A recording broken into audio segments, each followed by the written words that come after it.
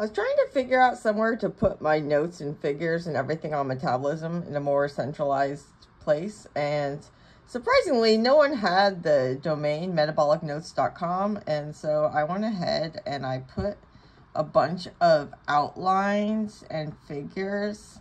And so, like, if you go and you can look at glycolysis, you see all the key steps, kind of the logic, things like this, their bypasses, regulation, fermentation, and then I have the figures and then the videos that are associated with it. And so I also have, so basically core metabolic principles, you can see all that.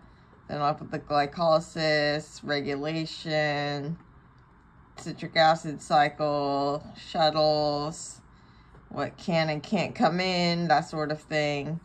So kind of like focusing on the key points about metabolism, amino acid, lipid and ketone bodies. And so it just basically has my content on metabolism in a more centralized format, and the outlines that I like give my students and stuff. And so I'll keep working on this. So right now I only have like a single page other than the home page.